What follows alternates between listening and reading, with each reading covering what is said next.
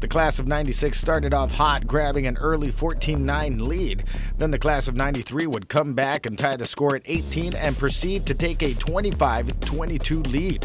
93 would then go on a 10-point run to close the half at 32-22. The benchless class of 96 would not see a lead in the second half and only come within 8 points of 93.